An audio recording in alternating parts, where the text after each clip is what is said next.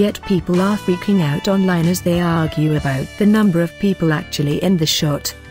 As with the infamous dress, this Instagram post has taken a life of its own, becoming a viral sensation with over 17,400 likes since it was uploaded last week.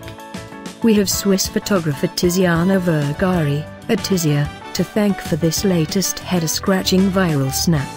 She originally posted the image as a contribution to Instagram's Weekend #project, a series where the platform sets a weekly challenge for users around a theme.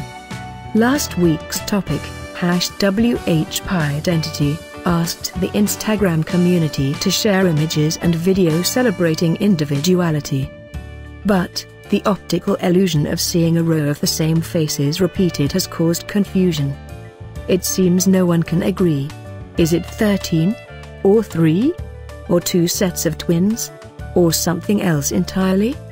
One user left baffled by the snap resorts to focusing on the little details, posting, 4, 2 of the girls have bracelets on, plus the eyeline is different on 2 of the girls. But using that same logic, another says, I see 6 girls when you look at the bracelets.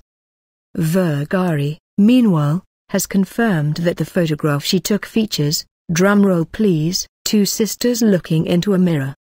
Despite this, users continued to debate the number of girls and how the optical illusion was captured in the first place. Looks like this one will continue to attract thousands of comments as the debate rages on.